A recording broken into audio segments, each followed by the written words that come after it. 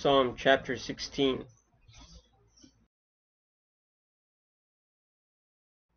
Make time of David. Preserve me, O God, for in thee do I put my trust. O my soul, thou hast said unto the Lord, Thou art my Lord. My goodness extendeth not to thee, but to the saints that are in the earth, and to the excellent, in whom is all my delight.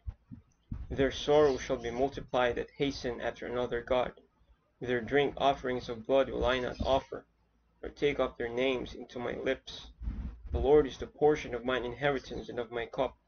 Thou maintainest my lot. The lines are fallen unto me in pleasant places.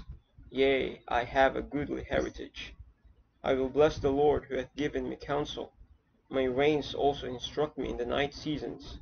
I have set the Lord always before me. Because he is at my right hand, I shall not be moved. Therefore my heart is glad, and my glory rejoiceth. My flesh also shall rest in hope. For thou wilt not leave my soul in hell, neither wilt thou suffer thine Holy One to see corruption. Thou wilt show me the path of life. In thy presence is fullness of joy. At thy right hand there are pleasures for evermore.